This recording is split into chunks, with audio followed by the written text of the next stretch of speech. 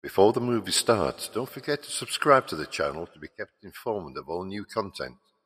Now, enjoy!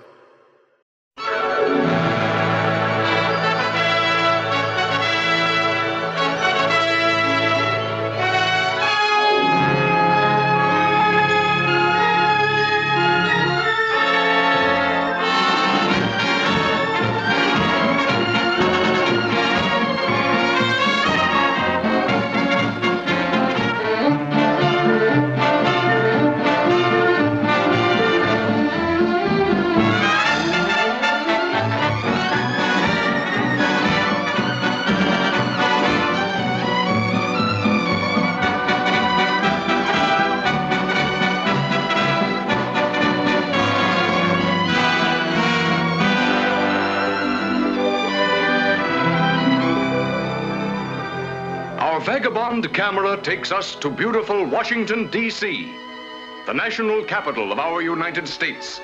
Situated on the broad banks of the Potomac River, living is pleasant and leisurely. For it is a city of formality and custom.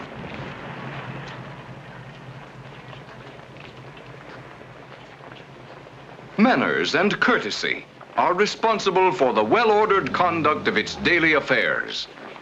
The many fine restaurants of Washington are the delight of the Epicurean and the gourmet, where one may enjoy to the full the rare dishes of the Old South. Washington's beautiful homes have the quiet dignity of another day. Our trip would be incomplete if we neglected to visit the quiet, staid, and dignified residential section. It is with pride that we view hospitable Washington, friendly Washington, welcoming us to her doorstep, eagerly throwing wide her doors. I'm sorry, there are no vacancies. Positively no vacancies. I have a reservation. Oh, well, pardon me. What was the name, sir? Benjamin Dingle. Senator Noonan made the reservation. Well, just a moment, Mr. Dingle.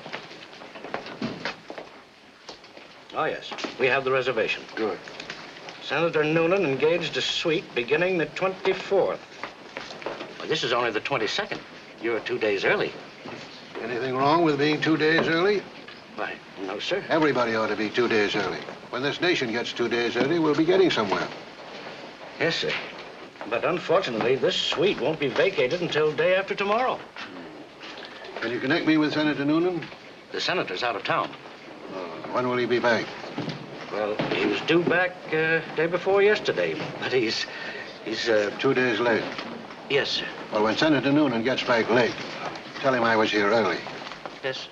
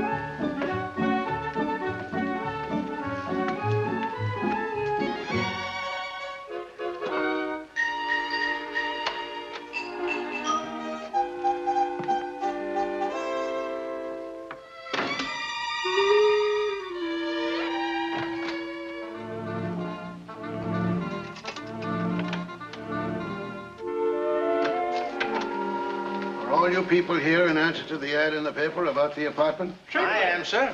I'll take it. I'm sorry, but the apartment is all rented. What do you mean, rented? Why, it isn't 5 o'clock yet. I'm very sorry, but the apartment is all rented. If there should be another vacancy, there'll be another ad. May I ask why you put us to the bother of coming here? No, you may not. Well, it's a good day.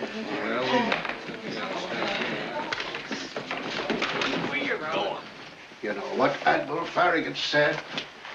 Damn the torpedoes, full speed ahead. Damn the torpedoes, full speed ahead. Damn the torpedoes, full speed ahead.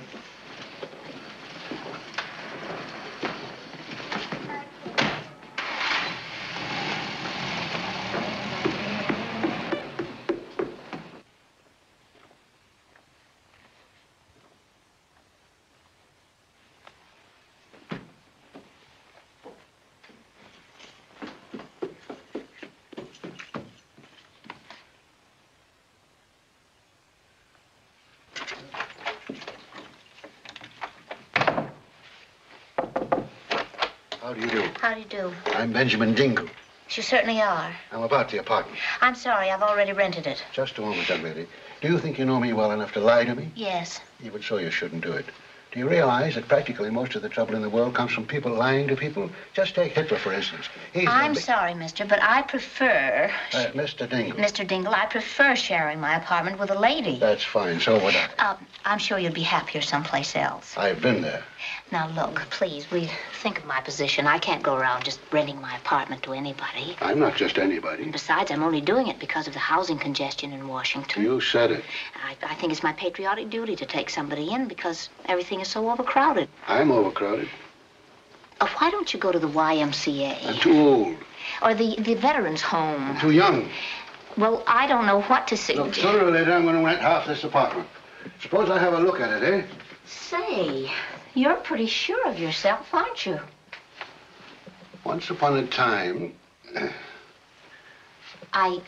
You wouldn't be happy here at all. Home is where you hang your hat. This way? Now, listen. Just looking. Just looking. It's no use you're looking because I made up my mind to rent to nobody but a woman. So let me ask you something. Would I ever want to wear your stockings? No. All right. Would I ever want to borrow your girdle or your red and yellow dancing slippers? Of course not. Well, any woman, no matter who, would insist upon borrowing that dress you got on right now. You know why? Because it's so pretty. I made it myself.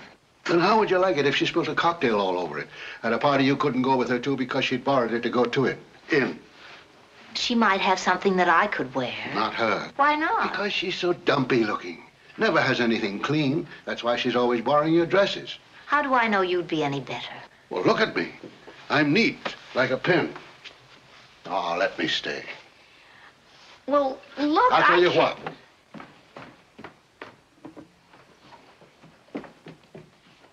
We'll try it out for a week. End of the week comes. If you're not happy, we'll flip a coin to see who moves out.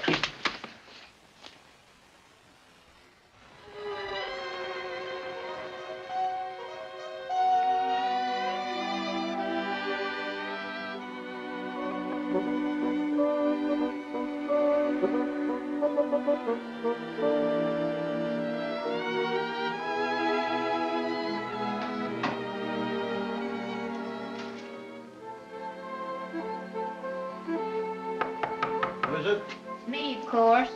Come in, of course. It's your copy of the... Here's a copy of the morning schedule. The morning schedule. Oh, the morning schedule. Yes, it's a matter of efficiency. You just follow this and we won't have any trouble. Here, I'll show you. See, this is a floor plan of the apartment. Here's my room, here's your room, here's the bathroom, and here's the kitchen. Now, my alarm goes off at 7 o'clock, and we both get up. And at 7:01, I enter the bathroom.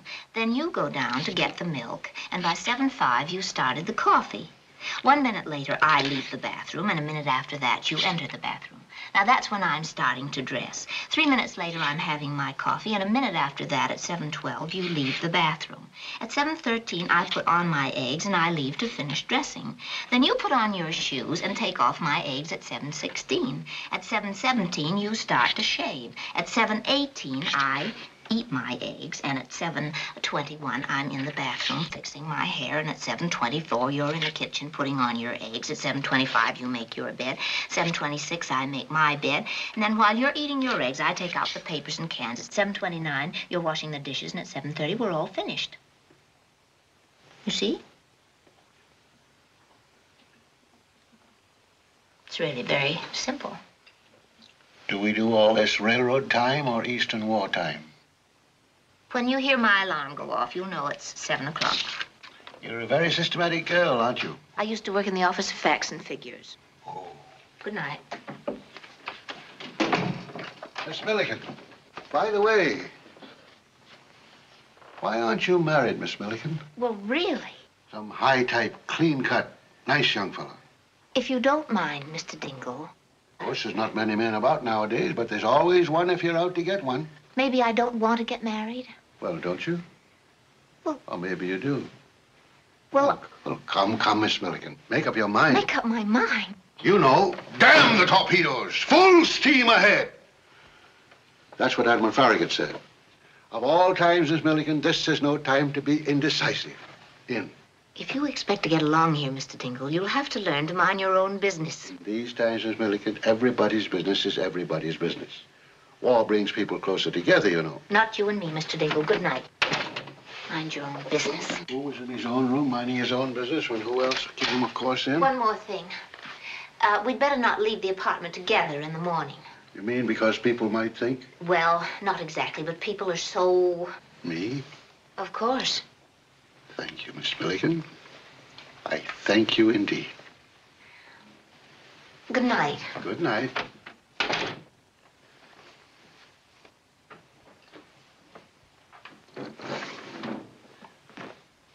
Old Jimmy Doolittle flew over the seas. He wants to nip at the Nipponese. Clear the cloud and look below. Said, by golly, there's Tokyo. Oh, Jimmy Doolittle, he understood. He doed his duty, and he doed it good. Somewhere Jimmy had heard it said, damn the torpedoes, full steam ahead. Damn the torpedoes, full steam ahead. Damn the torpedoes, full steam ahead.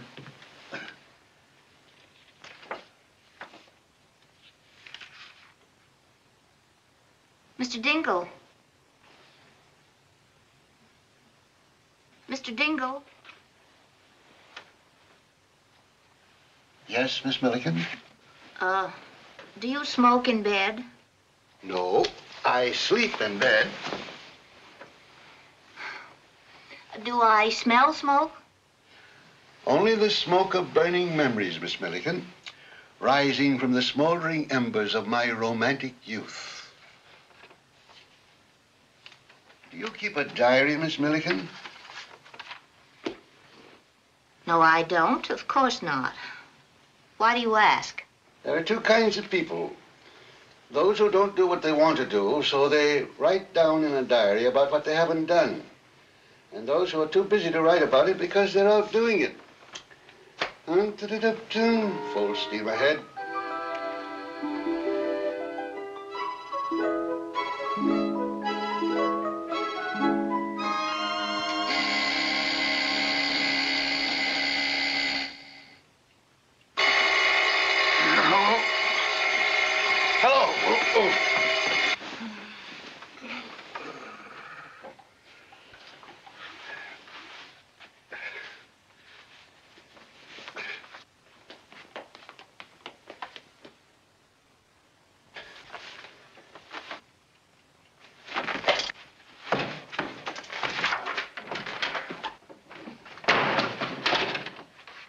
Good morning.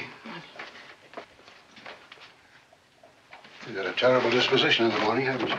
Good morning. No. No, what? Bring in the milk.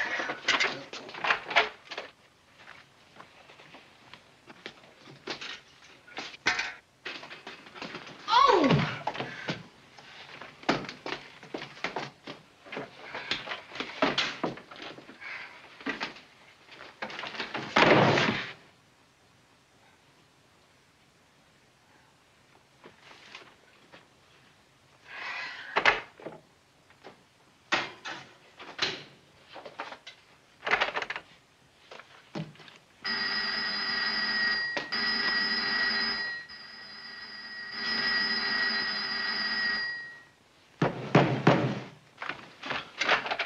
Good morning.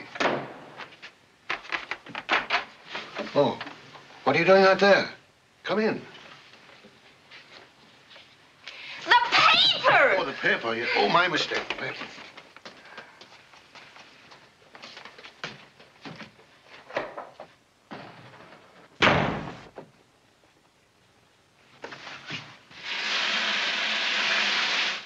Ooh.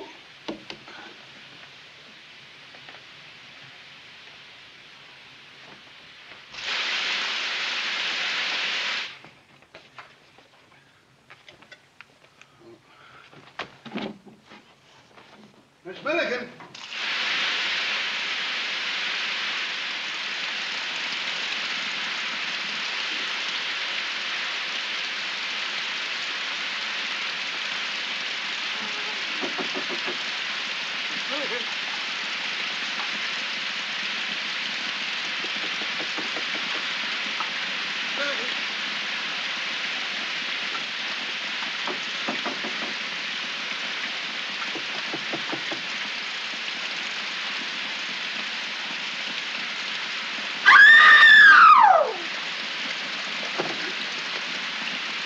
It's me, Mr. Dingle. You left me out.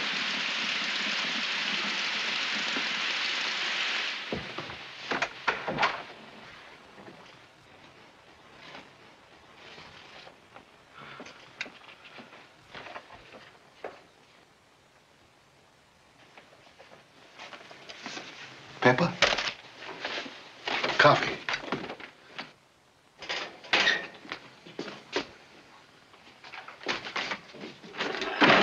All right, Mr. Dingle. Après-moi. Après-vous, mademoiselle.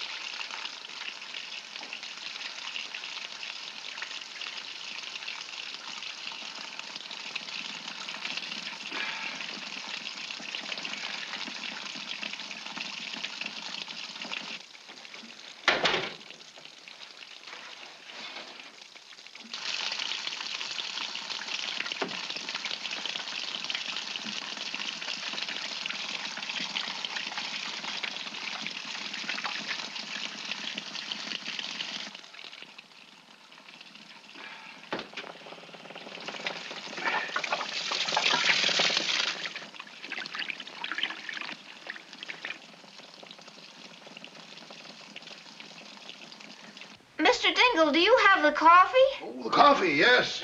Come in, coffee. Right along, coming right along. Damn the torpedoes, full steam ahead. Coffee. Coffee. There we are. Merci.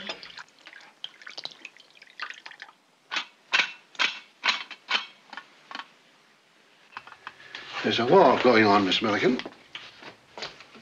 Get dressed, Mr. Dingle. Stick to the schedule. Oh, yes, get dressed, Mr. Dingle. Get dressed, Mr. Dingle.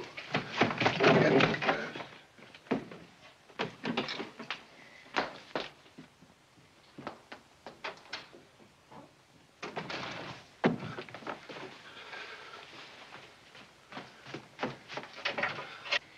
Mr. Dingle, Yes, Miss Milligan? don't forget to make your bed. Oh, yes, make the bed, make the bed, make the bed, make the bed, make the bed. Oh, yes. Make the bed, make the bed. Where are the pants? Where are my pants?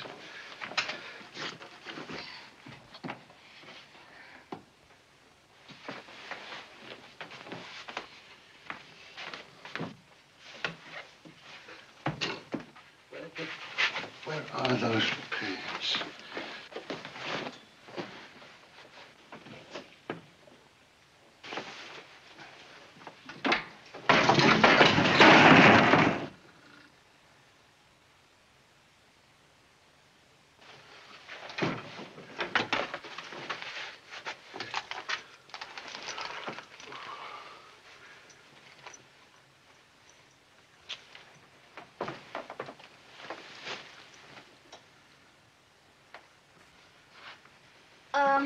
Mr. Dingle, it's 7:30.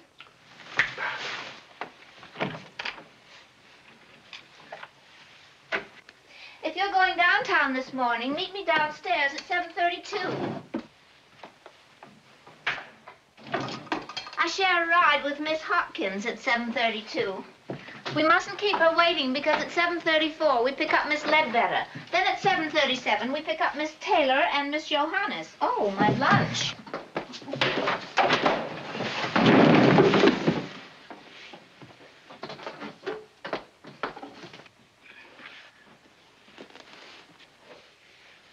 Mr. Dingle, Yes, Miss Milliken?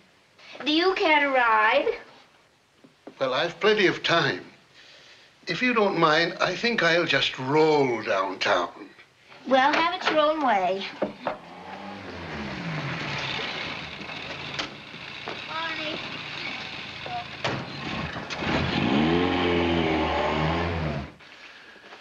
He scooped out a turnip to make him a one.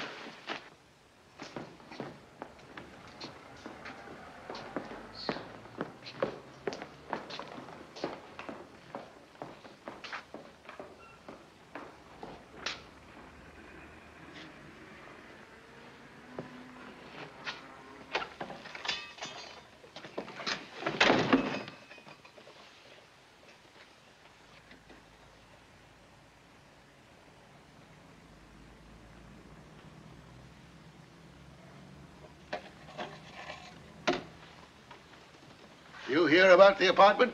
Yeah, it says half an apartment. Is it rented? You look like a high-type, clean-cut, nice young fella. No, it's not rented. Come in. It's really only half of an apartment, but it's not rented. Good. What's your name? Carter? Bill Carter? Joe Carter. I used to know a fella named Bill Carter. Wasn't me. Don't you suppose I know that? What'd you ask for then? I guess I know what Bill Carter looked like. Not like me. Oh, then you know Bill Carter. No, I don't. But he sounds like a great guy.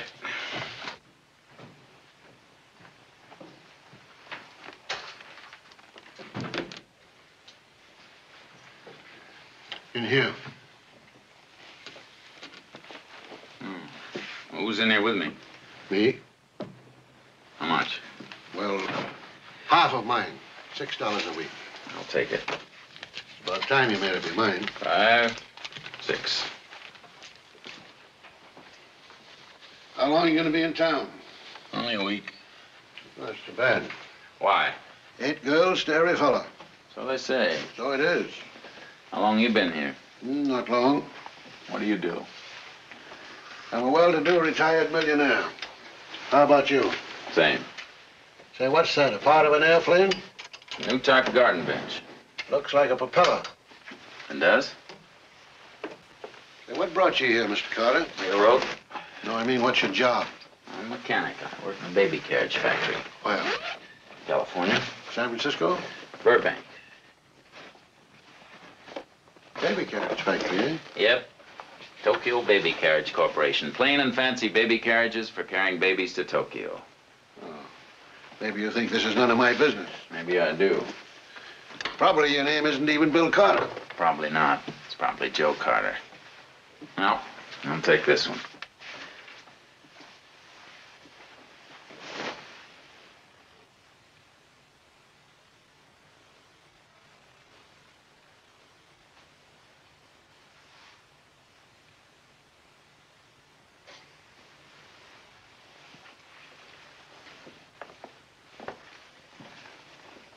Have you got an alarm clock? Yeah, how about a key? Key?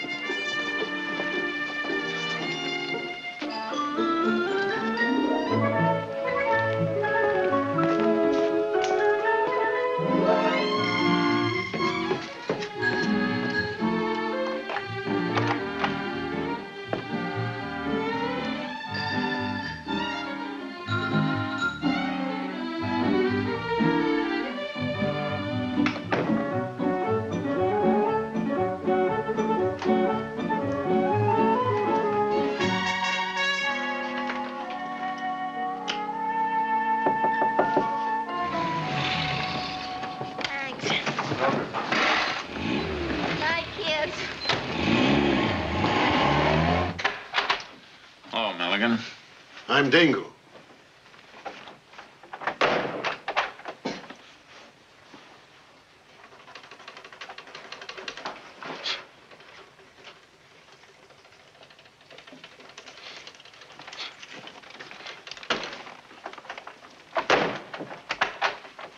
Oh, kill me.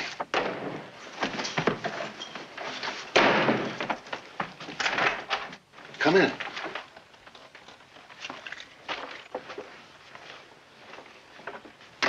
Only one L in Dingle. We must have been shopping. Let me help you. Thank you.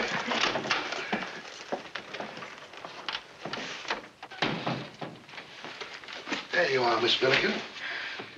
Miss Milligan, I've got something to tell you. Mr. but Dingle, I I've don't know just been how to thinking begin. about it a great deal Matter of fact, I don't know today. how you'll take it. It just won't work, that's all. You'll have to give up your half the apartment. What's that? I can't have a man around the house. Well, Now, not- I'm sorry, but I've made up my mind. You'll have to Now, leave listen to first me. thing in the morning. Say, what's the matter with you anyway? Nothing. I guess I was just a bit jumpy, Well, that's all. calm down. You're making me jumpy, too. It's all right. It's nothing at all. I'm sorry.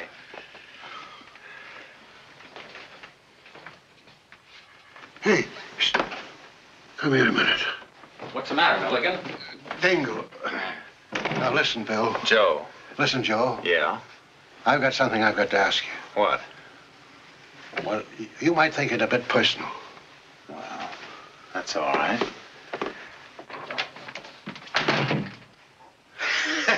Never mind. I'll tell you later. It's all right. Huh? That's all right. I'll tell you later. It's all right.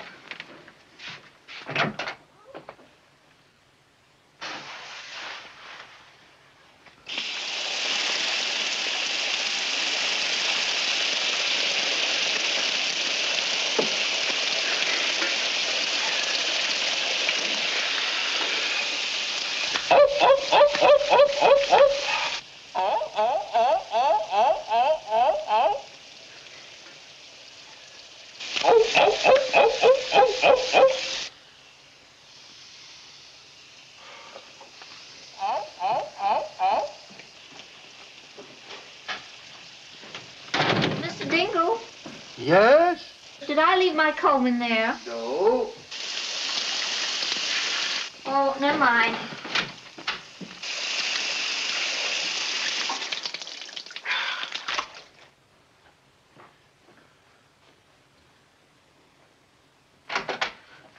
Hey, did you say something?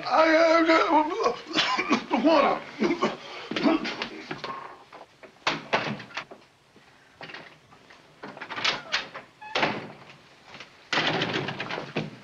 Yes? Oh, I thought you'd finished. No hurry.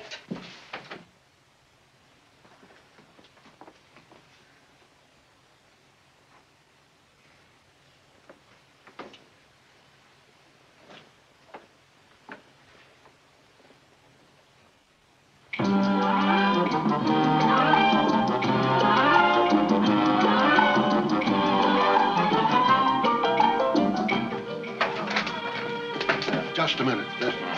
That's all right, no hurry.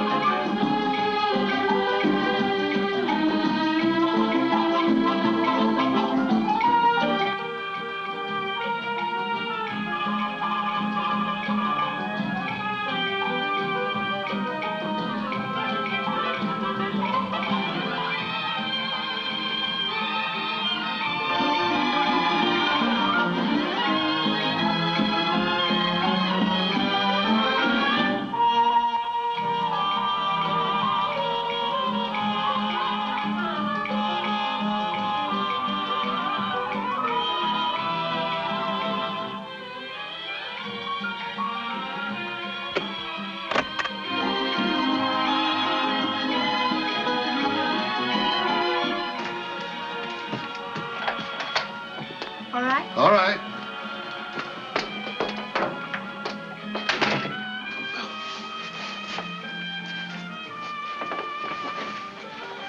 How'd they get here?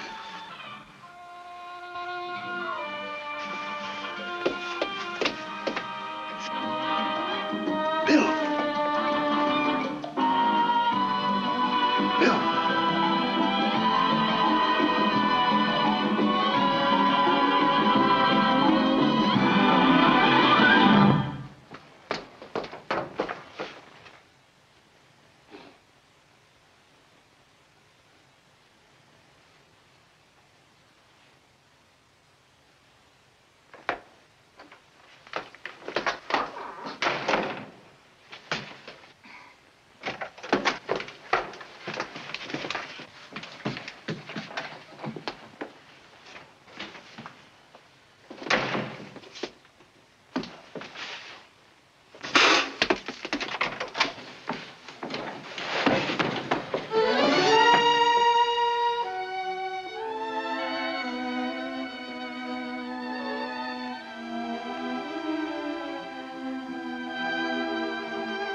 You, looking for someone?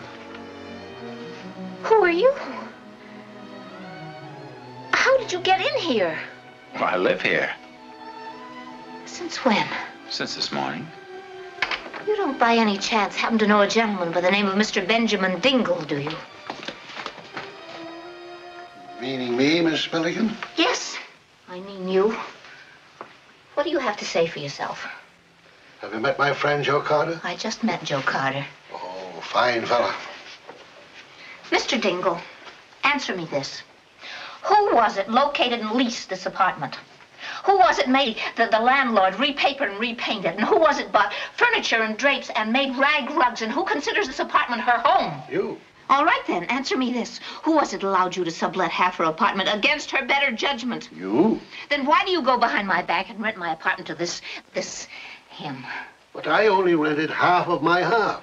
Otherwise, my friend Joe here would have had to sleep in the park. Otherwise, your friend Joe here's would have had to sleep in the park anyway. And you, too. Now, out, both of you. Wait a minute. I'm paid up for the week. I gave him $6.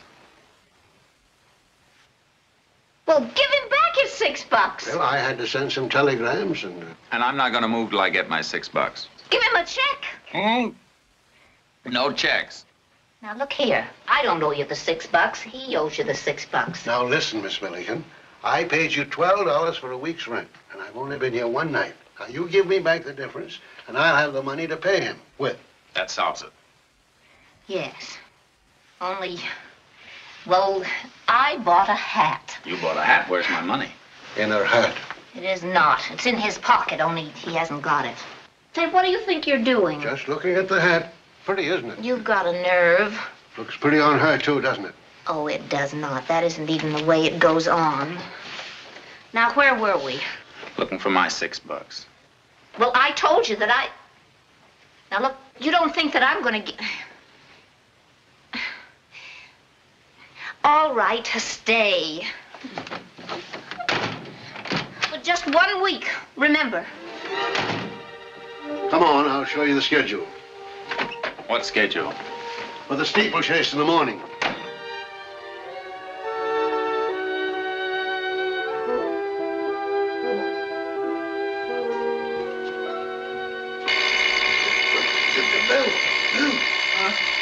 Oh, Joe.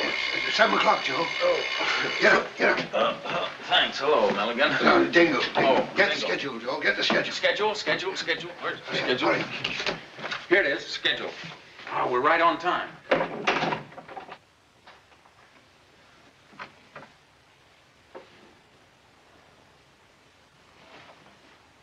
1, 2, 3, go. Woo-hoo! Bang, bang!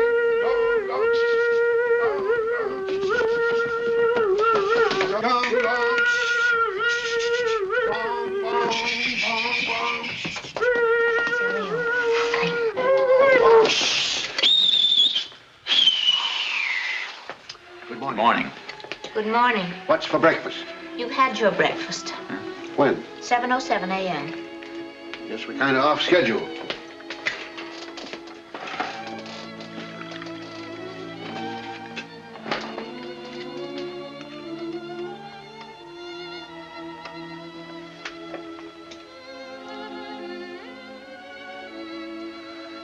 What are you gawking at?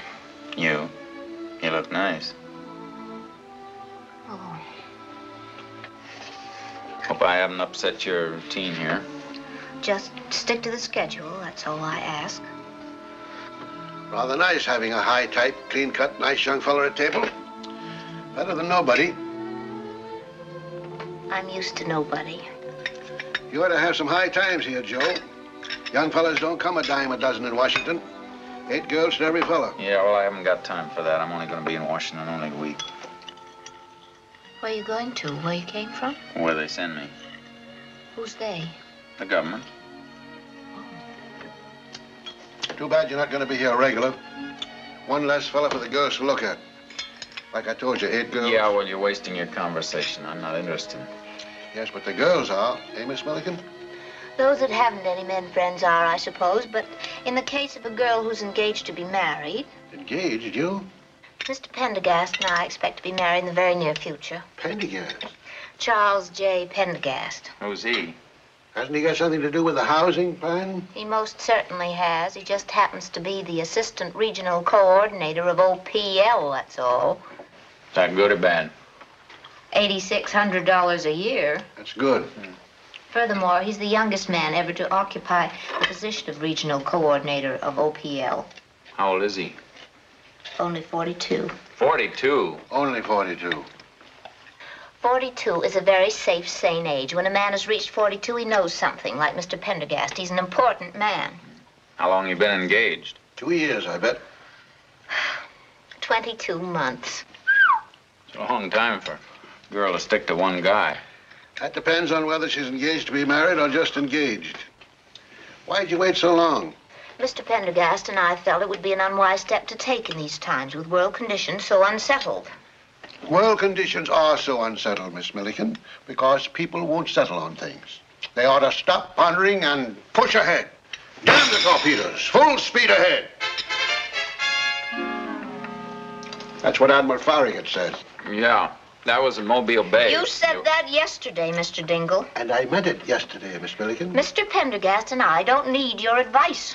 What did you say his first name was? Charles J. Well, don't you ever call him by it, like Charlie or Chuck or something? Call Mr. Pendergast Charlie. Sure, why not? Of course, you don't realize that Mr. Pendergast is the type man who has twice been to the White House to dinner. Worst food in Washington. With the president? Yes. I'll bet the president's wife calls him by his first name sometimes. You look messy. Huh? Don't you ever brush your hair? I suppose Mr. Pendergast combs his hair every hour on the hour. Mr. Pendergast has no hair.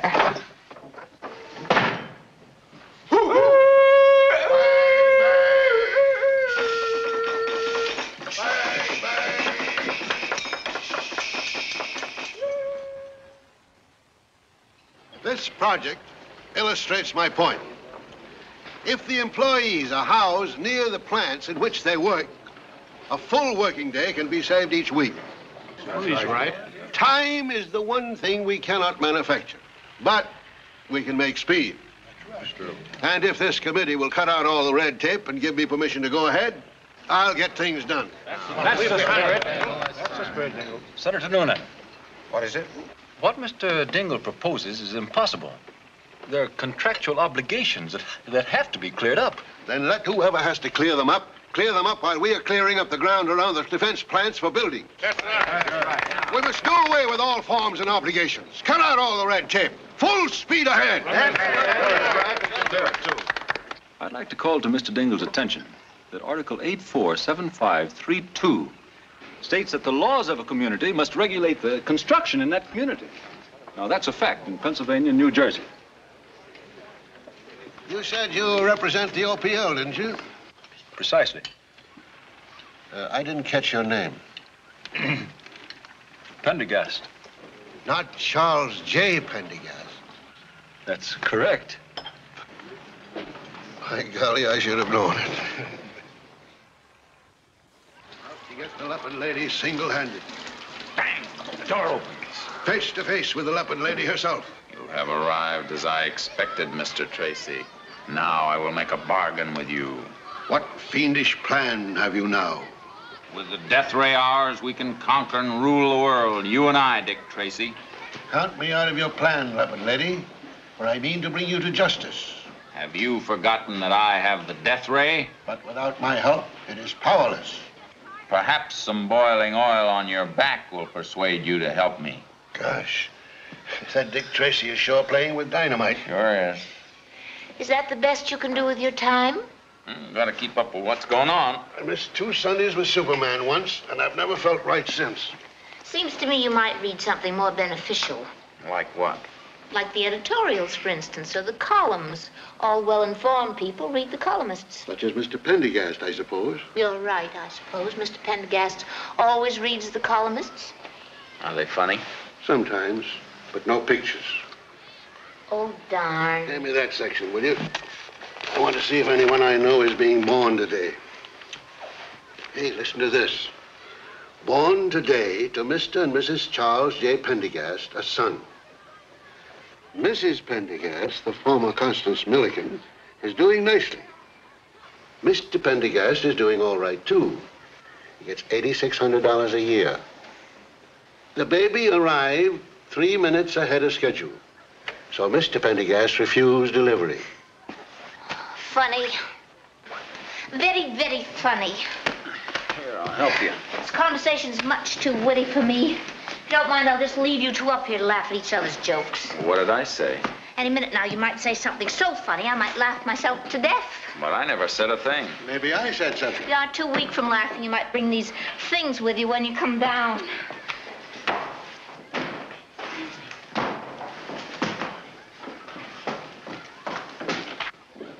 What's she mad about? Because you and the man she's engaged to are not anything alike, and he ought to be.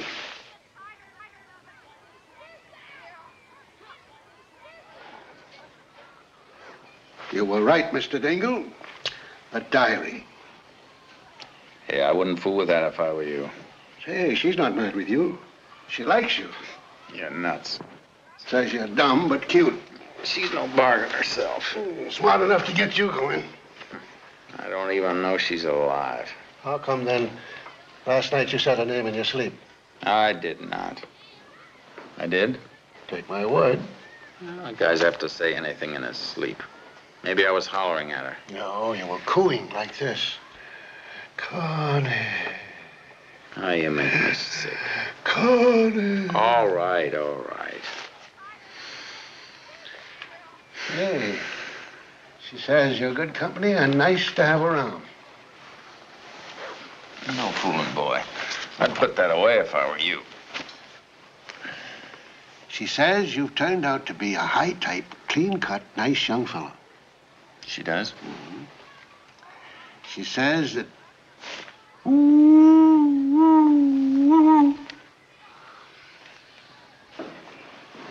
Found your diary kicking about. You ought to be careful, Miss Milliken. You never know what kind of people are hanging around.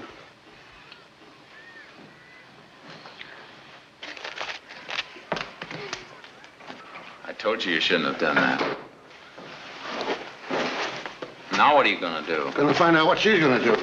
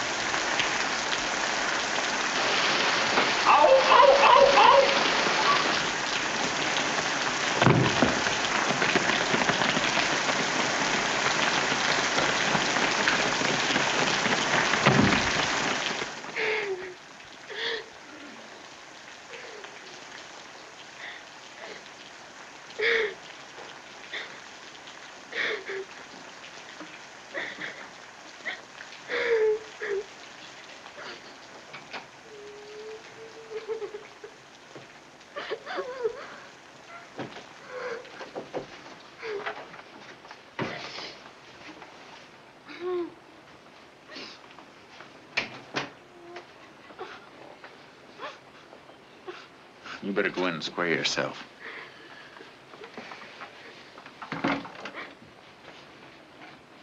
Go ahead. You remember that stuff about the torpedoes?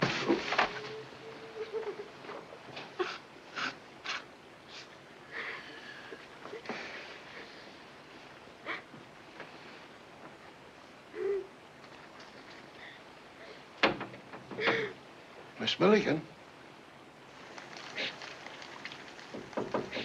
Connie.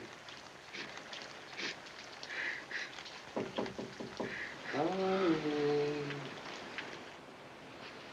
I brought your things down.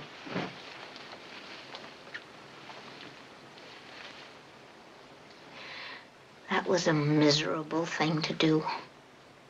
If there's anything that's cheap and Contemptible. And contemptible, it's being caught reading somebody else's diary.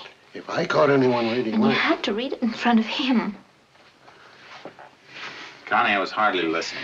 There's some things that are private, Mr. Dingle, and when people go poking their nose in, it's just too much, that's all. And you have a very long nose, Mr. Dingle.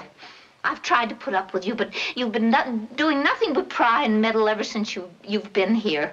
So you just better go pack up your things, and when I get home from work tomorrow night, you'd better be moved out, once and for all. The both of you.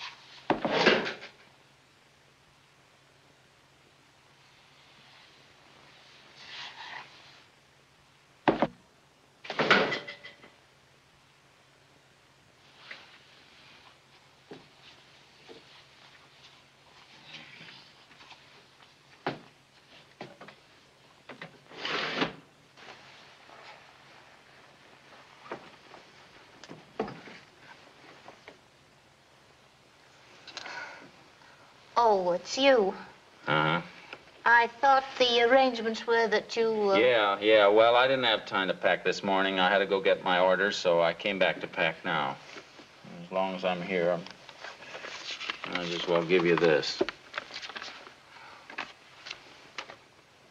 Miss Milligan, I have moved out, but I wish to exonerate Joseph Carter, my former roommate, in the south half of 2B of all implications of responsibility in being caught reading your diary. The fault is entirely mine, and Joseph Carter even protested my disgraceful action as follows, quote, "Oh, I would not do that if I were you," unquote, and wouldn't either because he's such a high-type, clean-cut, nice... Yeah, well, you can skip all that. I am, etc., etc. Benjamin Dingle. I'd like that for my files. What's the fixed-up alibi for? What, are you kidding? Does this sound like me or Dingle? Well, how do I know you didn't write it? You don't. Well, if he wrote it, how do I know it's the truth? You don't, only it's the truth. Well, I don't know what to believe. Yeah, well, I'm moving out anyway, so...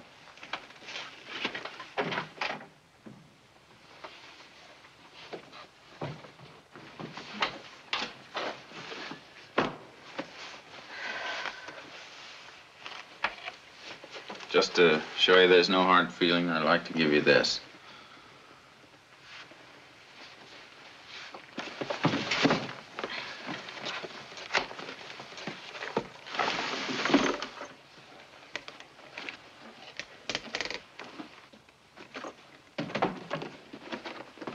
Oh. Why? Peace offering. Well, you didn't have to do that. Well, it's nothing much, just a sort of genuine top-grain cowhide traveling bag with all accessories. This gadget drops down. Oh, isn't that lovely? Yeah, all these things are fitted in here. Here you have, I guess you'd know. I don't know what that's for. Those things in there. Then it has the double locks. Here. Smells so good. Oh, be careful. No, it has a... Can't... Are you sure? Sure. It has a special 18-inch hinge, the man said billions. No. So all the different things here you can do with it. Double lock. But this is for magazines and things, you see. Yeah, well, it's... Oh. Smell. Oh. Isn't it lovely? Oh, I couldn't take it. Mr. Pendergast would object. You have a perfect right to. Just call it a wedding present. Take it on your honeymoon. Oh, I couldn't take one man's bag on another man's honeymoon. Well, just keep it at home, then. Look, I put your initial put on C for Constance. Shouldn't have done that. Well, I didn't. C stands for Carter, too. I really bought it for myself, but the government won't let me take it where I'm going, so you might as well keep it. Silly. Look, honey, I want to give it to you. Will it kill you to do me a favor and keep it? All I'm asking is that you accept as a gift, no strings attached, one genuine cowhide traveling bag. Will you please? Well, I'm so embarrassed. Please. All right. Oh, it's really beautiful. No strings attached. No, I've got to go. Oh, here are the keys. Where are you going? Back to California? No, Africa. Ask me no questions. It's a military secret. Certain government regulations, and they just won't let you tell people things like that. I know there are a lot of things that ought to be explained, but I'll write you about it. When are you leaving? In a couple of days. For Africa in 2 days? Sure. Can't go with that on your face.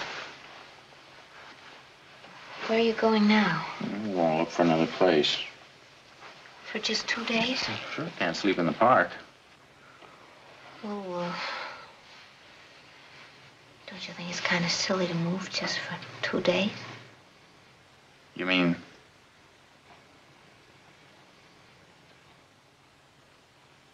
Oh, boy. Yeah, that's swell, because, you know, when I get there, they're liable to ask me where I spent my last 2 days, and if I said I spent my last 2 days looking for a place, they're liable to think I'm a dope. Yes, I guess they would. As you know, guys like that, they're liable to expect a fellow to spend his last 2 days going places and seeing the town. Sure. Well, thanks for the bag. I mean, with somebody. Oh, yeah. Well,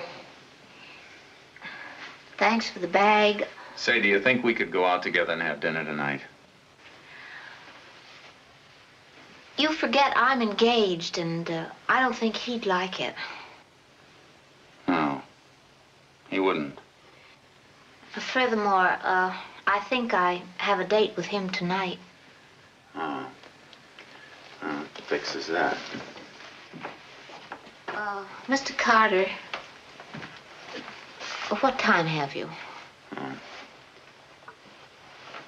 7:30. Well, he's supposed to call at 8, you see, and sometimes he gets into a conference and he can't even telephone, so if that happens, naturally the date is off, so I'll wait for him till 8, and if he doesn't call, well, then I guess it would be all right, because, well, you're going to be here such a short time, and you're working for the government, and it's everyone's patriotic duty to do...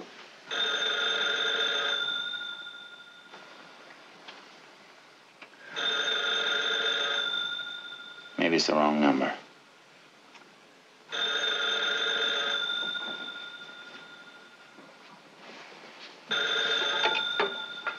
Hello. Oh, it's you. Oh, well, what's the matter with you? Oh, that's too bad. Oh, you really ought to do something about that. Yeah. Take care of yourself. Do something. Oh, just a minute. It's for you, Mr. Dingle.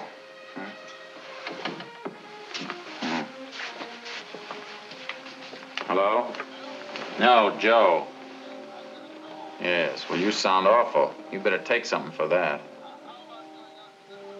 I don't know whether I can or not. I won't know till 8 o'clock. I think I have a date. Yeah, well, if I don't, I'll meet you there. Okay, Miller. Dingo.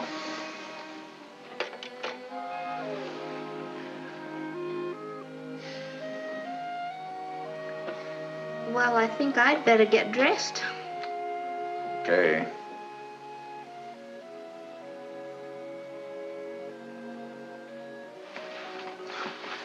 Excuse me.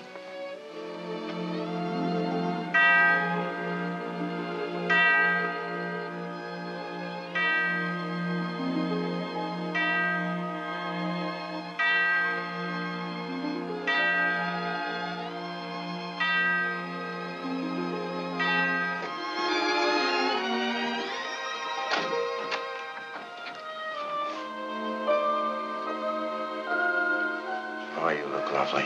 Oh, thank you. It's 8 o'clock. Is it? And our friend hasn't phoned, has he? No. Well, in that case, Well, in that case, I think it might be all right.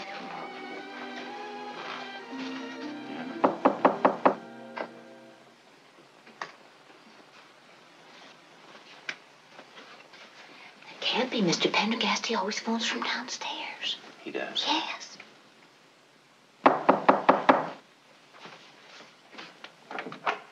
Hello, Miss Milligan. Hello. Could I see you, please, Miss Milligan, for a few minutes? It's very important. It's about a decision I have to make. Could I see you for a few minutes alone, please? Couldn't it wait until tomorrow? Oh, no, it can't wait till tomorrow. It's important. Who's this? This is my fella. He lives downstairs. how do you do, Mr. Pendergast? My name is Morton Radakewitz.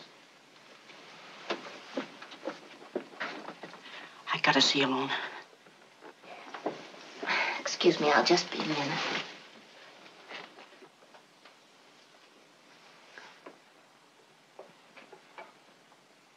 Now, what is it you want to tell me? Because I'm in a terrible hurry.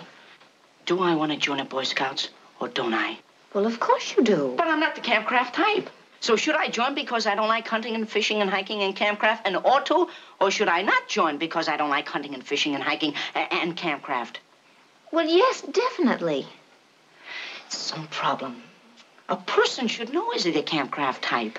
Morton, I'll be terribly disappointed if you don't go and join the Boy Scouts tonight, right now. I'll do it. Only I can't do it tonight because it's too late. But tomorrow I'll do it. Oh, your phone is off the hook. Yeah, I'll fix it. There's my good deed for today. Already I'm a Boy Scout. Will you be disappointed in me if I wait until tomorrow? No, Morton. Oh, that's good.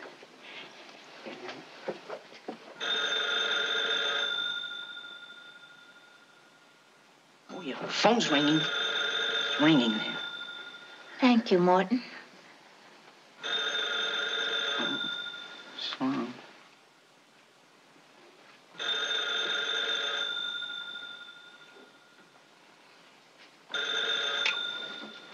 Hello. Yes, Charles. How are you feeling? Oh, you do. Well, I'll be right down.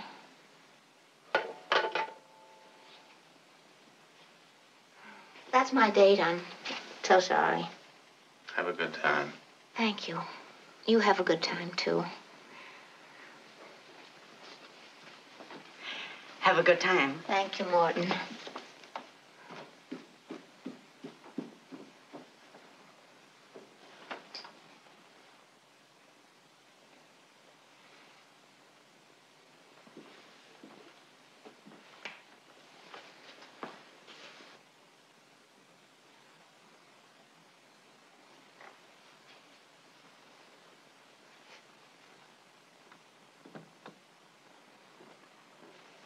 Hey, what are you looking at? At Capitol Dome. You ought to not be looking out of those spy glasses. Scram. You can get in awful serious trouble doing that. Knock off, will ya? Everybody's giving their spy glasses to the Navy.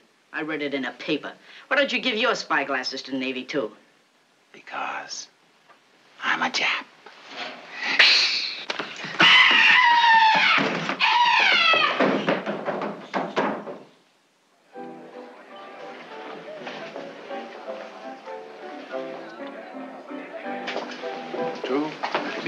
toast before I have a table for you, gentlemen. There's plenty of room at the bar. I've come to the conclusion that we ought to get married right away. You have? Yes, I have. We've put it off long enough. From now on, it's full steam ahead. But that is with reservations.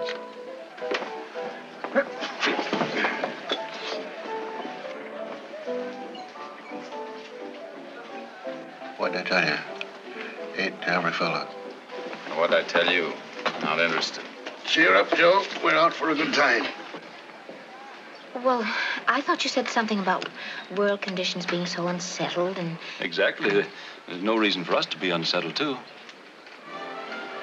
How about Saturday afternoon? We have half a holiday. I'll apply for the license tomorrow. Why, we can be back at work bright and early Monday morning. Gentlemen, I have your table for you now. Good, thanks. Excuse me? Excuse me. Here we are.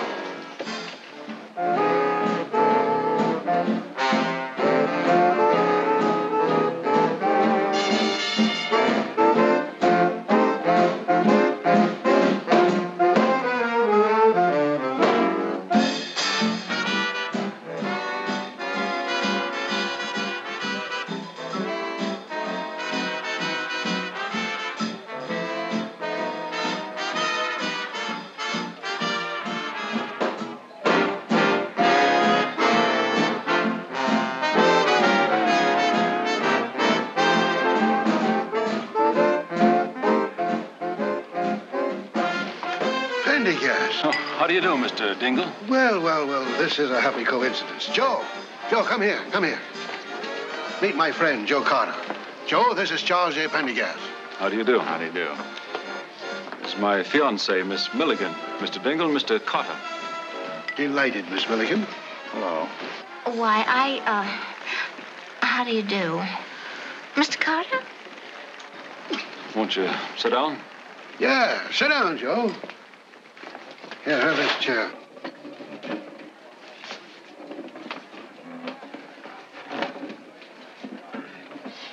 I seem to feel we've met somewhere before, Miss Milligan. No, I guess not. I guess not, too. Mr. Dingle is in Washington to discuss the housing plan. Oh, indeed. I suppose you're crowded like everyone else in Washington. Yes, I'm crowded like nobody else. Then you realize what a problem we're up against. Yes, Joe. There are cases on record where 2 and 3 people have practically been forced to live in the same room. No. Yes. I tell you, the condition is deplorable. Oh. Kind of cozy, though, don't you think? Mr. Carter, I lie awake nights just worrying about the situation. No. Little do you know how much you've got to worry about. Oh, yes, I do. No, you don't. Oh, yes, I do. Oh, no, you don't. Why, at the present time, at least 30,000 four-party units could be absorbed just by the incoming populace alone. I wonder how many single-party units it would take to relieve the present situation. Can you guess? I don't have to guess. I know. 187,683. Have you facts and figures to substantiate? I certainly have. Well. Say, why don't you 2 young people go and dance while Charlie and I talk this thing over? Oh, but Charles, do you... I suppose it's all right.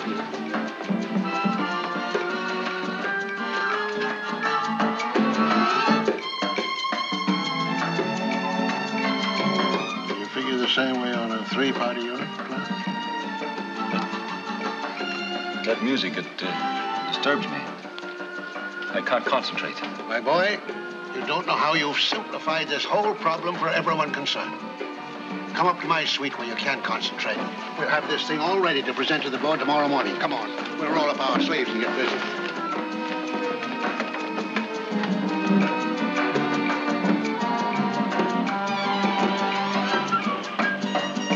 Take good care of Miss Millie. Don't worry. I'll be back, Constance.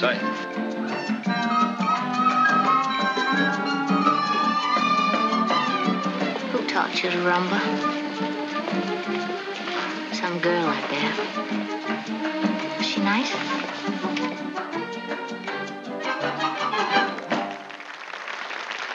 Not half so nice as you. Why, Connie, hello. Oh, Hello. How are you? Oh, I'm fine, I guess.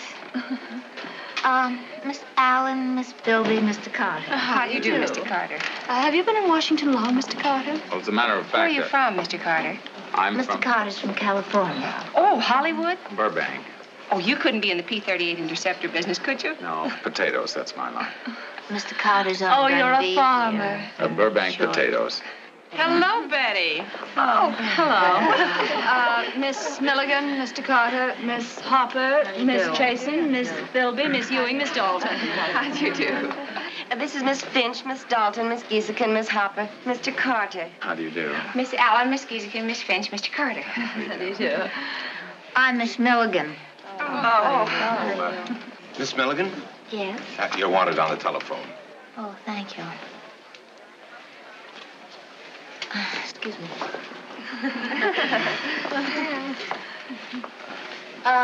Could you show me where the telephone is, please? Oh, it's right this way, miss. Oh, Over here. Yes, I think so.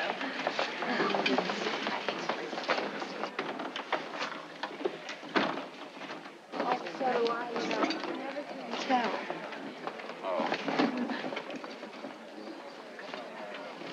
Well, won't you sit down? Oh, yes, thank you. Move over, Geesey.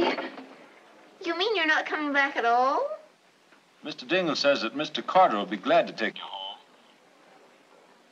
Mr. Dingle says that you won't be taking Mr. Carter very much out of his way. Oh, it isn't out of his way at all.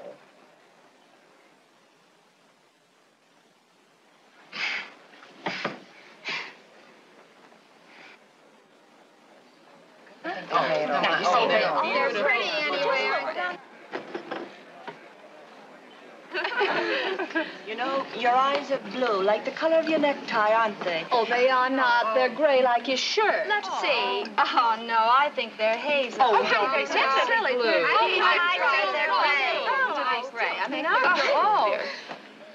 oh. Oh. Mr. Pendergast phoned and said he would like you to take me home. Oh. Well, you don't have to if you don't want to, because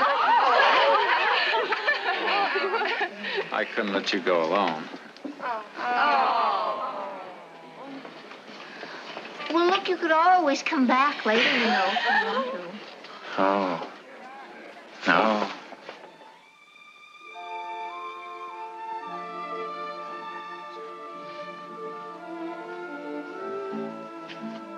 Who's we? Oh, my mother and father and my sister. Oh. And on Sundays, we generally go down to the beach. What beach? Pacific Ocean Beach. Oh, who goes? Okay. Like who? Oh, like Bob Rowe and Bill Whittemeyer and Jeff York. Well, don't you ever go with any girls? Of course. Well, who? Helen Tuttle. Is she your girl? I just go with her. Long time? No, just a girl I know. Is she your girl? No, I just go with her. Is she attractive? I guess so. Well, who did you go with before that? Oh, Elsie. How long? A couple of months. What happened? She wanted to get married. Well, what happened? She got married. Who did you go with before that? Martha and Adele, I think. What happened to them? I still go with them. Are you afraid to get married or something? No.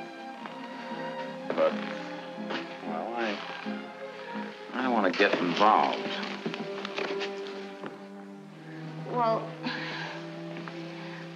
they say that's what happens to a man when he gets married. Yeah, well, marriage is okay if you want to be. I expect to be very happy. You do? Yes. I consider myself a very lucky little lady. How's that? Being engaged to Mr. Pendergast. Oh, yeah. $8,600 a year. Oh, that's a lot of money. Sure is. Especially if people are highly intelligent like Mr. Pendergast know how to budget and plan. Sure. We're planning very carefully. Yeah, that's the way to do, all right. Take my engagement ring. Don't you think it's nice? Not gaudy, I mean. You bet. Well, we thought, Mr. Pendergast and I, that it would be better to get a conservative ring and put that extra money into our home, you see. It's the way to do, all right. We found a lovely little house in Georgetown. For after the emergency, of course. Sure. Mr. Pendergast is so busy now that he just doesn't have time to think of it even. I can understand that. Why, just last week, one evening, he had a dinner conference with Leon M. Henderson, Donald M. Nelson.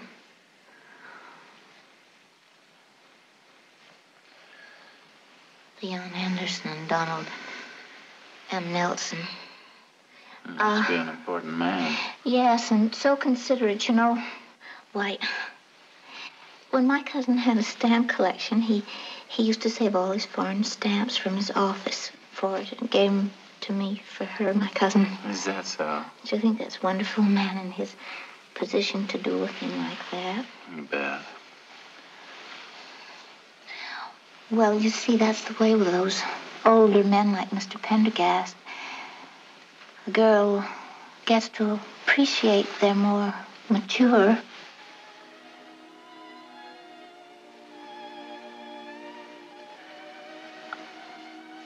viewpoint.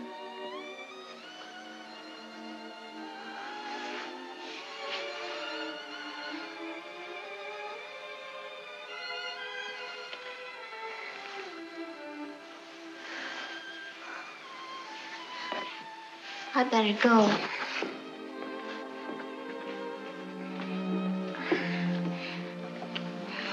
Good night, Mr. Carter. Good night, Miss Milligan.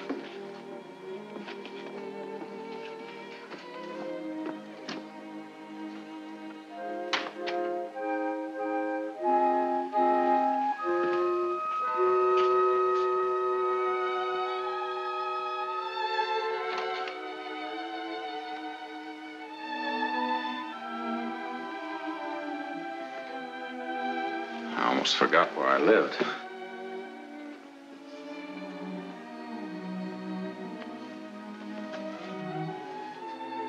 Night.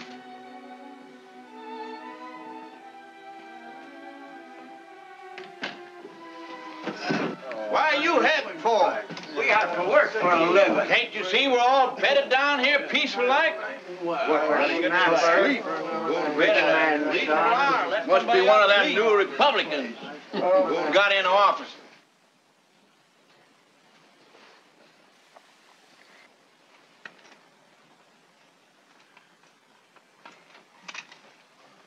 Here, I have my Dingle's key.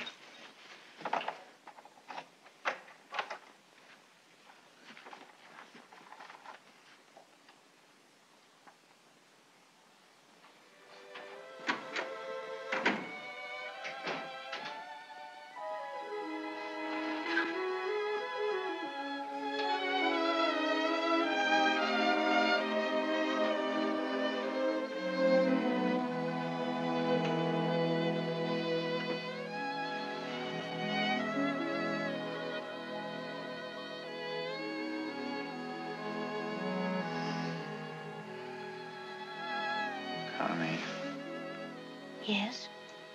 you sleep? No. Me either. I've been thinking. I've been thinking, too. What about? Mr. Dingle. Oh, It's all right for Dingle to talk. He hasn't any decisions to make. But for a person like me, well, we have to think things out very, very carefully and be sure we're going in the right direction. For instance, Mr. Pendergast wants us to be married right away. You know, our engagement. Yeah, I know. You take my case, too. I have to go across. Special duty. I'm not supposed to talk about it, but I guess under these circumstances, it'd be all right. I may never come back, and under those circumstances, a fellow has to figure on that.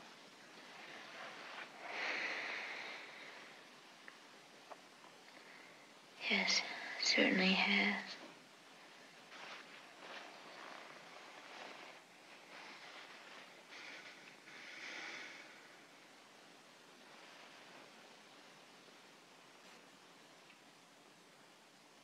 Connie? Yes. You asleep? No. Have you got an aspirin? No, but I got a headache. Me too. I can't sleep. You can't? No. Why can't you? I love you, Connie.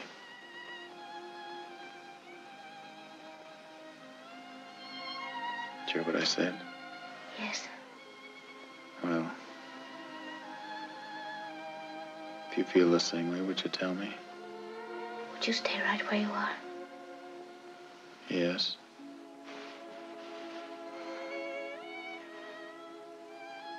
I love you more than anything in the world. I promised. Connie. Yes. You asked me if I was afraid to get married. I'm not afraid.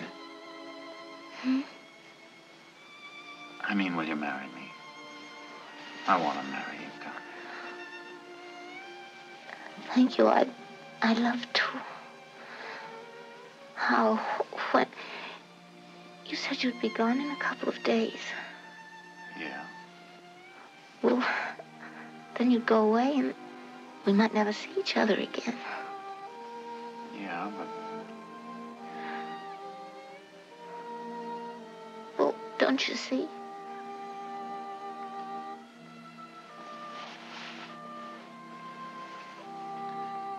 Yeah, I guess you're right. Oh, it's an awful problem, isn't it? Darling. It sure is. Dear.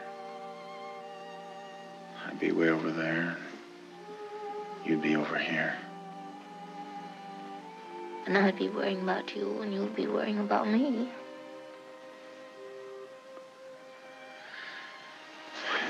That's no good at all. I guess not, huh?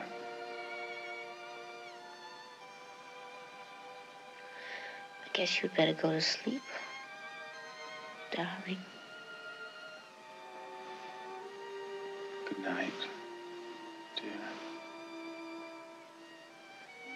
Good night, Mr.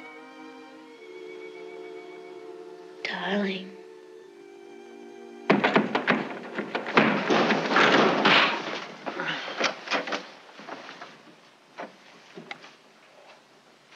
What's your name?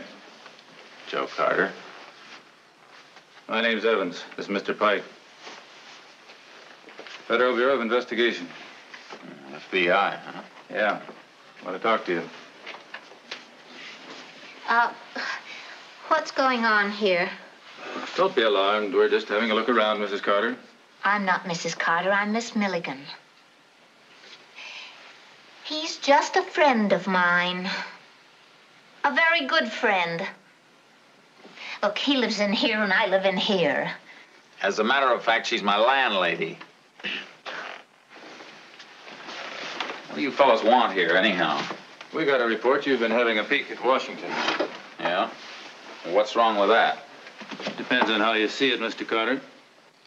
Nice view from here. Right into the government printing office with a pair of binoculars. Uh-oh.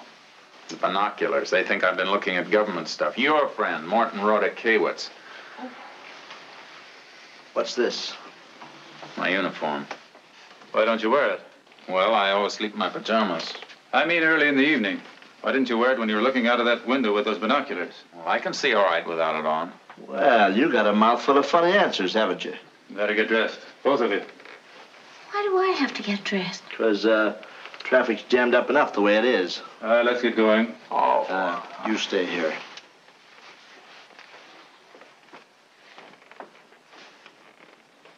Say, I think they made a mistake down at headquarters. This fella don't look like a Jap. Well, your papers seem to be in order, but we did have reason to suspicion him. The only thing we're concerned about is a report over the telephone that there was a Japanese at your address, studying the government printing office through binoculars. It wasn't me. There's never been a Japanese near the place. Well, can you think of anyone besides yourself and Carter that might have been seen around the apartment? Well, Mr. Dingle, I told you before. Oh, yes. How about Dingle, Pike? Oh, I phoned him, sir. He said he'd be right over. He wanted to know if he could bring a friend. What's anything we're doing, serving tea? I don't know, sir. It was mighty nice of you to come traipsing over here with me at this time of night. Well, you ought to know me well enough by this time, Mr. Dingle, to realize that when things have to be done, I don't procrastinate. I don't know what this is all about. There's no telling how long I'll be held up here. Now, tut, tut, tut. Everyone over here knows me. I'm sure my presence will speed things up. Then we can get back to our work. That's the spirit. The average man would say, let it go till tomorrow. Not you, Charlie. You're a go-getter, my boy. A go-getter. Hello, Pike. I'm Pendergast. This is my good friend, Benjamin Dingle. Oh, yes, Mr. Dingle. Who's on duty? Harding. Harding? Well, I know Harding well. Come on, Mr. Dingle. We'll get to the bottom of this in record time. Hello. Hello. Come in. Harding, old man, how are you? Haven't seen you in weeks. So I want to ask you a little favor, Harding. I'm a very busy man, so if you just postpone whatever you're doing there and give me a few minutes of your time. Well, I'd like to, but we're on a I knew you'd understand. You see, a very good friend of mine has requested to put in an appearance here tonight. As a matter of fact, he's working with me, and we're very busy, so if you could... I forgot to introduce him. This is Mr. Dingle. How do you do? How do you do? Mr. Dingle is... Constance. What are you doing here?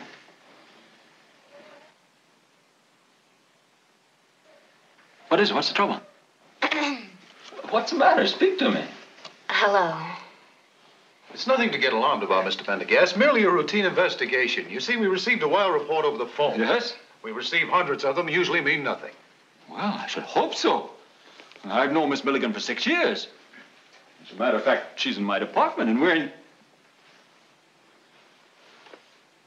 Carter! How have you been?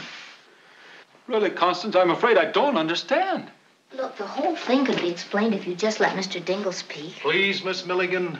Excuse me. Now then, Carter. Present. Step over here, please. Did you say that Mr. Dingle could explain? You, Pendergast. Yes? You can talk after I'm through with Carter. Well, what's Carter got to do with it? Sit down. Carter was in Miss Milligan's apartment when we arrived. Then he was in possession of these binoculars. What was he doing with his binoculars in your apartment? Now then, your address, Miss Milligan. 1708 D Street, apartment 2B. Beg pardon, I meant Carter. Burbank. It's 651 Sunnycrest, the house on the corner. No, here in Washington. Well, that's 6310 Munitions Building. I mean your Washington address, where you sleep. Where I sleep?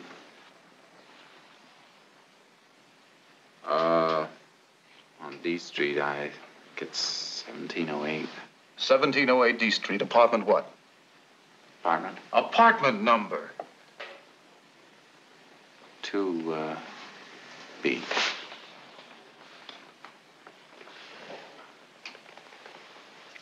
I told you I thought you wouldn't understand, Charles. But how could it be? I only introduced you to him tonight. Well, I forgot to tell you we met before.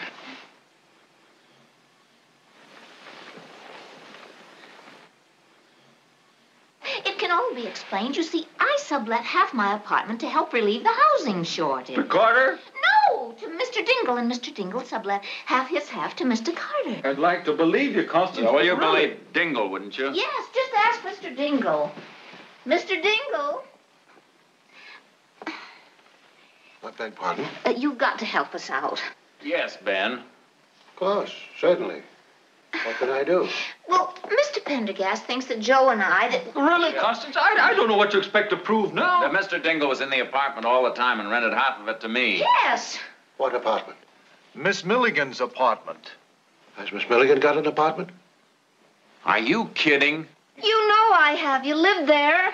I'm sorry, but I live at the Wyndham James Hotel. Don't I, Charlie? Of course. You were over there with me this evening, weren't you? Oh, yes, of course. They know I was with you. Mr. Dingle, how could you? I'm very sorry. I'd like to help out you young folks. But after all, there's no use lying when the truth is staring you in the face. It certainly isn't. If you were a younger man, I'd punch you right in the nose. If you were a smarter man, you'd use your brains instead of your fists. Come in. I'm sorry. I thought I was in my own office. Major Denton to identify Carter. Oh, yes. Come in, Major. Are you Mr. Harding? That's right. How do you do? Hello, Sergeant. What's the trouble? They think I was looking at the government printing office with those binoculars. Well, were you? No, sir. We've already discovered that, Major. Now, if you're willing to vouch for Carter. Certainly. He's here on special duty. Oh, thank you very much. Is that all? That's all, and thanks for your trouble. There's no trouble at all. Good night. Good night. You have your orders, Sergeant. Yes, sir. Well, I guess that about clears everything up, Inspector. That's right. Show him out of it. Sorry if this has caused any of you embarrassment. Embarrassment?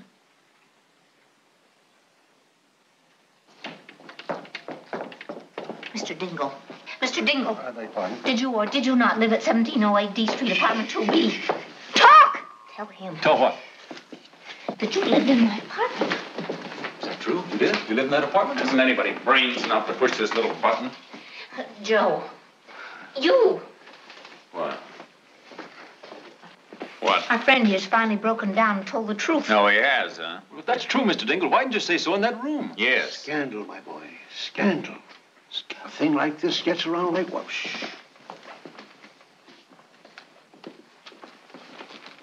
Oh, mean, contemptible, low, down. Down, yeah. Take me to the Washington Sun building. Let's go. You'll have to wait. I gotta get a full load. Taxi? Mr. Dingle, surely you don't really think there'll be any scandal? I don't dare think, Charles. The FBI has a reputation for secrecy. I know, but a lot of people saw them yanked out of her apartment in the wee hours of the morning. A thing like that's apt to ruin a man. Ruin a man? What about a lady? Yes, it won't do her any good either. As far as I'm concerned, my boy, it's every man for himself. Well, Wyndham James Hotel. I gotta get a full load. No, you don't. No, you wait for me. I want to have a talk with you. Go ahead. I gotta get a full load. All right, I'm a full load. Taxi? 1708 D Street.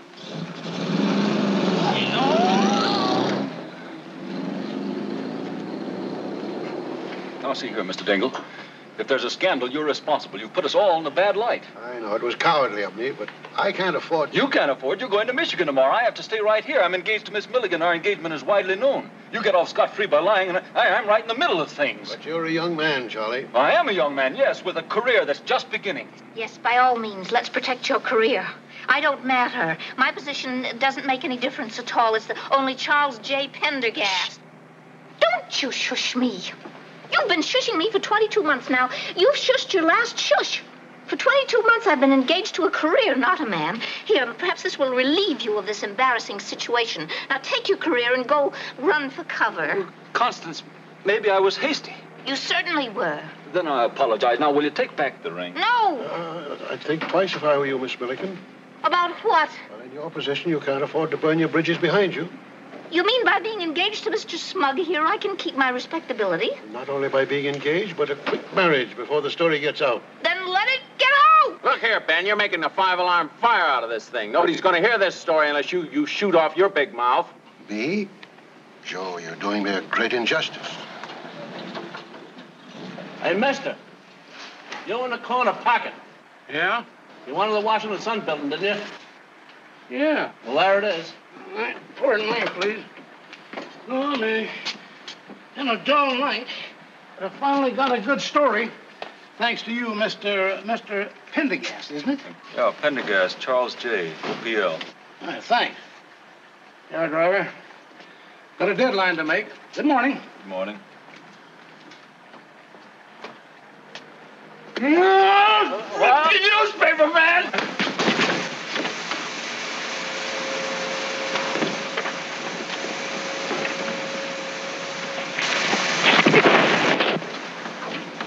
Your friend just stole third base. A million people in this town. That had to be a newspaper man in the corner pocket.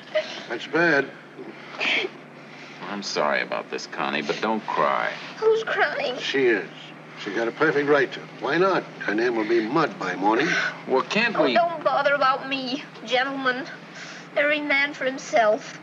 I warned her about burning Charlie behind her. Look, just don't bother about me because I'll give up. I'll get out of town. I'll go back home and be miserable. Well, you started all this, Ben. I know. It was cowardly of me. If I didn't have to leave in the morning, I'd do something about it myself. What would you do? Don't be stupid. What could he do? Telephone Charlie, get the ring, and use it himself. Maybe engaged to Joe Carter while he's away. No, married. Kill the scandal. Well, that's preposterous. Now, wait a minute. I only mean one of these in name-only propositions, that's all. Well, I'd be willing to cooperate. Cooperate? He wouldn't, would he? Well, that's mighty big of him. Well, what's she got to be so huffy about? What are you getting so huffy about? I guess he wouldn't even be happy that way, would he? Would you? Well, if it's that way, what's being happy got to do with it? What's being happy got to do with it? Nothing. Right. All it needs is a little teamwork. You two cooperate on a quick ceremony for the sake of all of us. Then an annulment is a simple matter if you don't cooperate any further. Miss Milliken stays right here on a war job with her head high. Joe goes overseas with not a thing on his mind. Huh? Well, if he'd do it, I'd be willing to cooperate that far. Well, we'd have to do it quickly because I have to leave in exactly 26 hours, hot or cold. Oh, well, then it can't be done. It takes 3 days to get married. It could be right now in South Carolina, hot or cold. South Carolina? That's hundreds of miles from here. By plane, it's right next door. I've got a little schedule here. Here, take this down. The schedule is a mighty handy thing at times, Miss Milliken.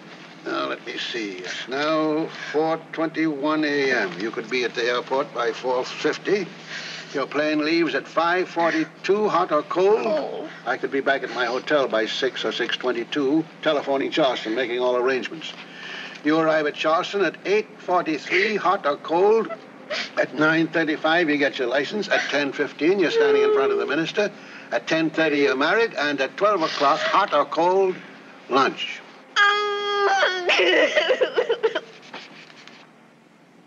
Here's your 50-cent blue plate. What kind of fish is this? Catfish.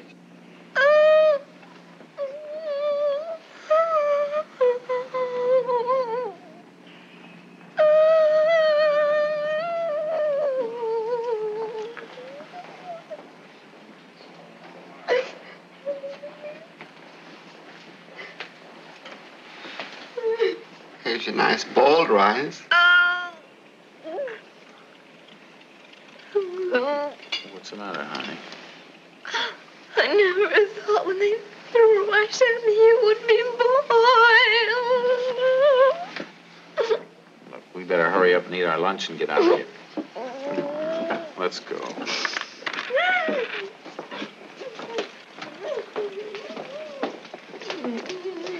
Is there something wrong, mister? No, everything's just dandy. Well, then why is the young lady crying? Because she's so happy. Oh, for goodness sake. Newlyweds. What's wrong with newlyweds?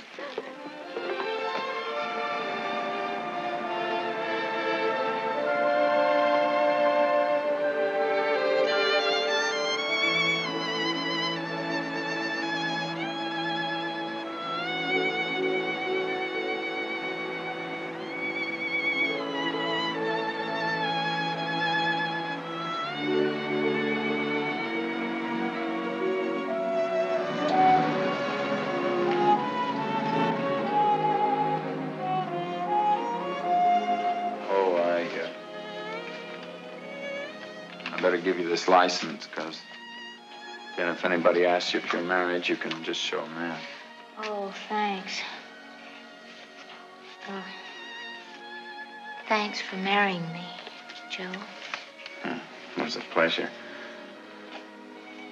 Well, I guess I better go up and pack my things so you can get an annulment. I can go to Africa with nothing on my mind. Yeah.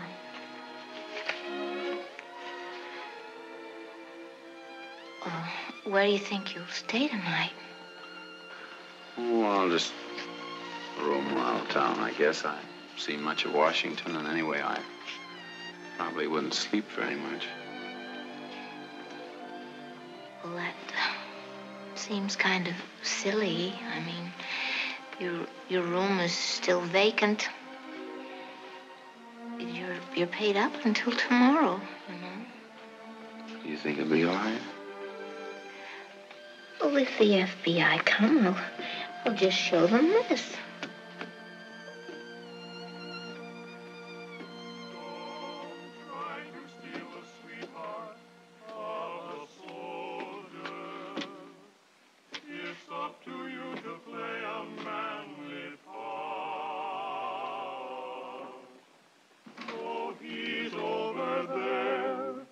And she's over here.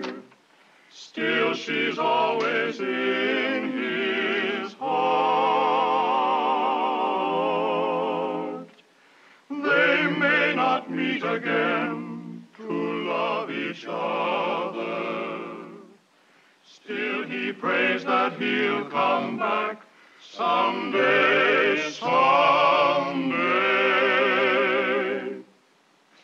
You'll write to me and let me know where you are, won't you? Sure. When I know where I am. When I know where you are, I'll write to you and let you know where I am. Yeah. Because I'm going to worry about you. Oh, you mustn't do that. You have to go with nothing on your mind. No, I can't help worrying about you. Good night. Goodbye. Bye.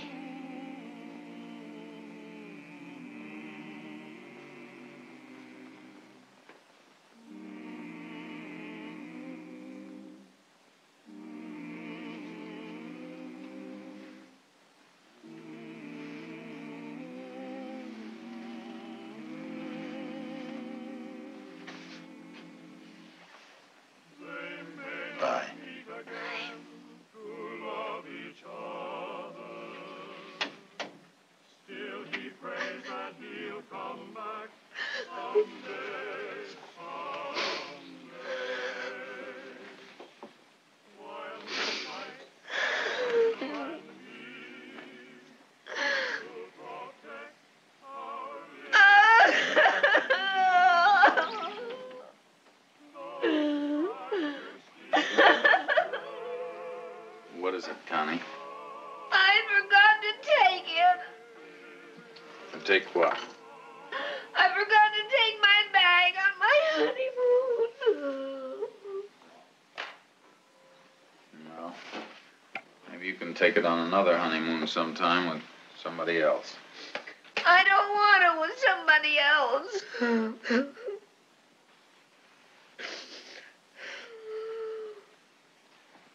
Oh, and another thing. Don't take in any more rumors. Why? Why? Because you pick up a lot of riffraff that way, that's why. Well, I was only trying to be patriotic. You're sending a husband to Africa. It's patriotic enough. Don't take in any more rumors. But, Joe... Oh, look, you know what happened last time. It'll be a lesson to you. What happened? Nothing. I'm not the kind of person anything happens to. I should think you'd know that. Yeah, well, as long as you're married to me, no more rumors. Now you're talking like a real husband. You're only supposed to cooperate so far, you know. Well, I am a real husband. Till it's a no. Oh, no, that's all you'll talk about. Gosh sake, all I said was no more rumors. Joe, supposing I don't get a job right away, how will I pay the rent? At least a roomer would help. Yeah, well, I'm going to have my pay signed over to you. You don't need a job.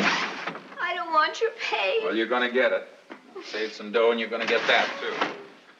I'm going to sign my insurance over to you, and then if anything happens to me, you're going to get $10,000. Oh, if anything happened to you, I wouldn't want that money. Well, I'd rather have you take the money than to take in roomers. Oh, just promise me you'll take care of yourself.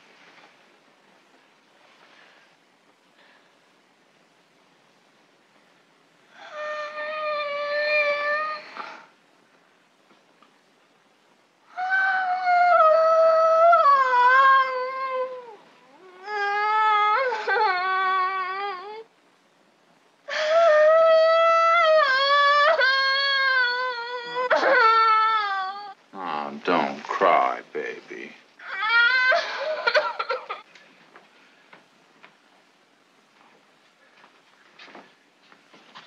In love or war with people like us, we've got to work fast or we'll miss the bus. If you straddle the fence and you sit and wait, you get too little and you get it too late. What do you say if we see it through? You stick by me and I stick by you, and our 18 children will be glad we said, Damn the torpedoes, full speed ahead! Damn the torpedoes, full speed ahead! Damn the torpedoes, full speed ahead! And our 18 children will be glad we said, Damn the torpedoes, full speed ahead! Damn the torpedoes, full speed ahead! Damn the torpedoes, full speed ahead!